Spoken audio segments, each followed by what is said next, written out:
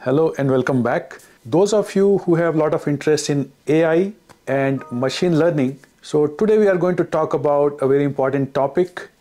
We are going to take a look at Hugging Face, which is a cutting edge AI platform, and it has taken the tech world by storm. I did a quick poll today, which is still going on, just to find out what is the level of awareness. So the question was, have you used Hugging Face for machine learning? Poll is still underway, but clearly there is a trend. More than 50% people say not aware of it. So hence this video. So Hugging Face may be a very strange name, but it is a very comprehensive platform that offers powerful tools for unstructured data like text, image, videos, audio, and so on. So today we'll look at what makes Hugging Face platform so unique, some of the innovative features that it has, how it is democratizing AI, and why so many researchers and developers are flocking to it.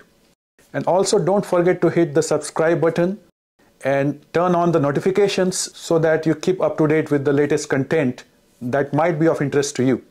So let's get started.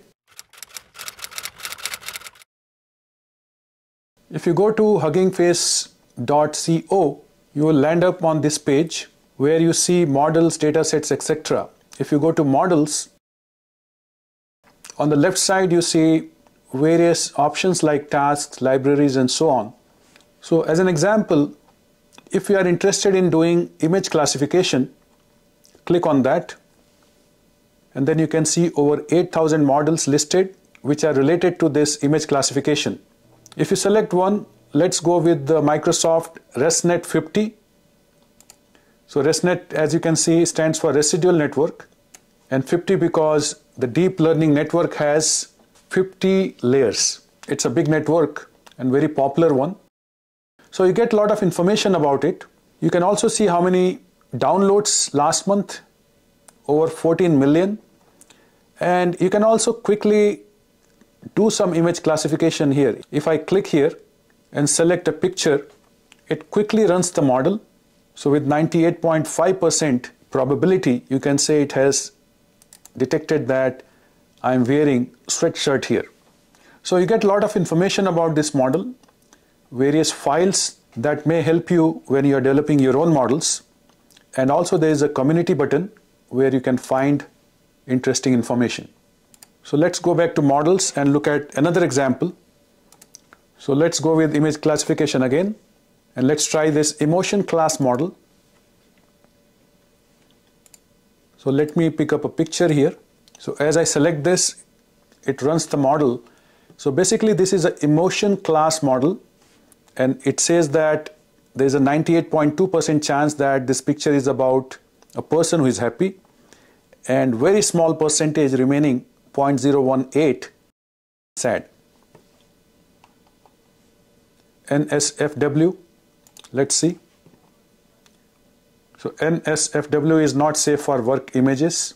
This model can help in filtering explicit or inappropriate content in various applications.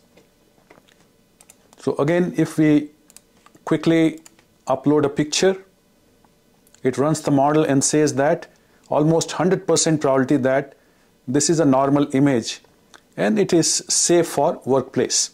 Chances that this is NSFW is almost nil.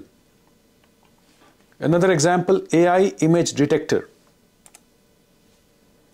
So let's upload this picture, and it runs the model and says that there is a 74.5% chance that it is of a human, only 1/4 chance that this is generated by AI.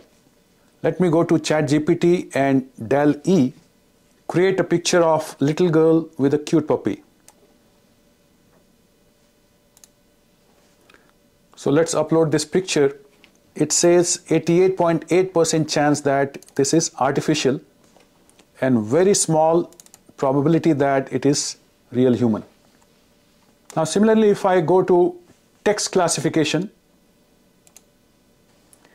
and let's choose a language, it allows you to choose from all kinds of languages. So I'm going to select Hindi,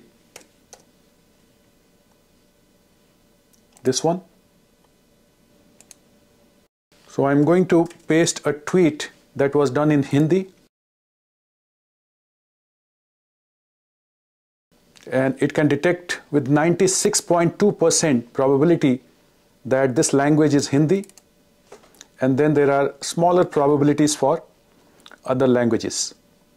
So obviously these are very useful because it allows you to go into any model, look at the details, and you have access to all the files and the versions. So when developing a model, so depending on the task, applying a machine learning model becomes much more user friendly. Similarly, if you look at the data sets, so you have data for, again, all kinds of tasks. Image classification, for example. So it gives you details about the data set. The training data has more than 4,000 rows. If you are doing text to audio kind of work, you have all kinds of data sets. It is 13 degrees with drizzle in Exeter. If you are doing text to audio kind of model and interested in some other language, for example, German here. Deze beweging was bliksemsnel. Jean Valjean ontroerde. Audio classification, again with languages. So you have data set with Bengali training, 7,000 rows.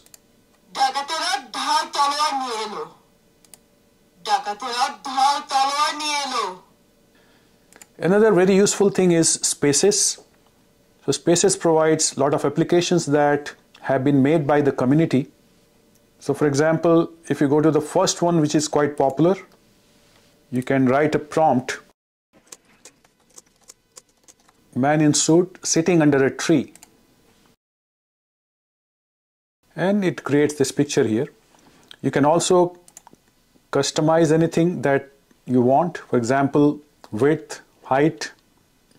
For any app that you see in Spaces, you can also see all the related files available, and you have the community. So a lot of good information is available for someone to get a quick start on any app that you want to build.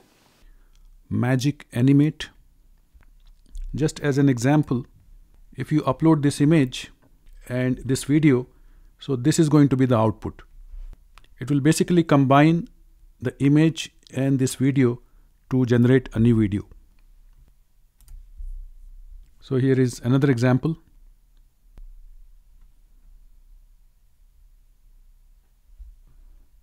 Outfit anyone. So here are some examples. So it basically takes the second image and converts that into a dress. Another example uses first and second image to create the third image. So basically in the second picture you can use any dress, and that dress will go on the first picture as a output. Deep fake AI. So I uploaded my picture as a source image.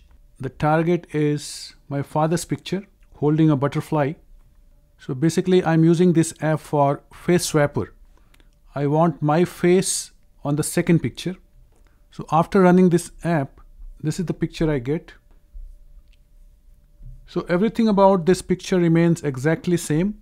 What is very interesting is that it has tried to replicate my face on my father's body, maintaining few features like hairs, for example, and also while using my picture, it removes sunglasses, but it looks quite realistic.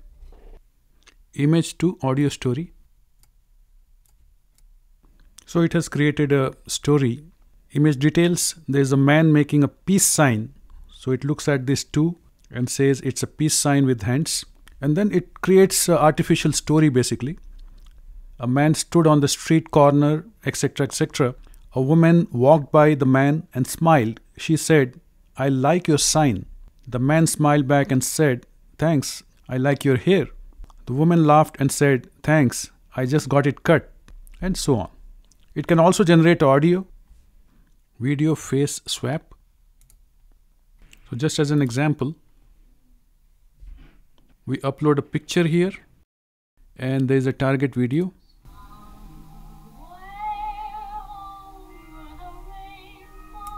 So when we run the model, this face will appear on this video, as you can see in this output.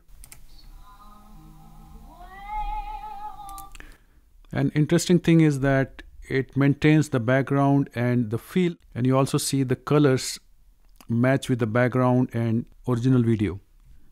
People like me who teach at universities, it also has a classroom option, so it makes things much easier for both instructors as well as students. If you are at a university or working for a company, maybe you already have your organization listed here. For example, I am from UMass D, University of Massachusetts, Dartmouth, and I did create this organization to get started. So right now I'm the only member, but I'm sure very soon we'll see more members here. So a lot of good things, and whether you are just starting in AI or machine learning field or a AI or machine learning veteran, Hugging Face platform definitely is something you cannot miss, and it provides excellent tools to get new ideas and build interesting apps, and you find everything at one place, so that makes the journey much easier than trying to figure out something from scratch. I'm sure as you explore this, you'll find very, very interesting things available here. So I hope you like this video. Thanks for watching. See you soon.